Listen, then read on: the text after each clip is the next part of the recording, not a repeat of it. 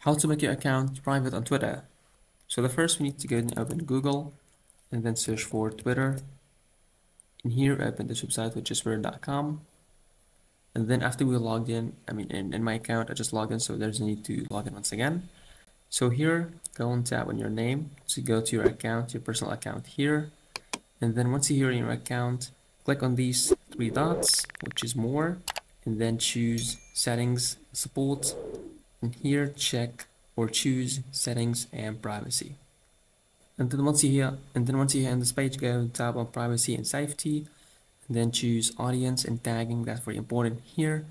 And then you make sure to toggle this option on, which is protect your tweets. That means that your account will be private. So just once you click here, it's going to ask you to, are you sure you'd like to protect your tweets? This will make them visible only to your Twitter followers. So here, once you click on protect, your account will be private. So that's how we make our account private on Twitter. Don't forget to like the video, subscribe to the channel. Also, let me know down in the comments below if the video is helpful, and thanks for watching.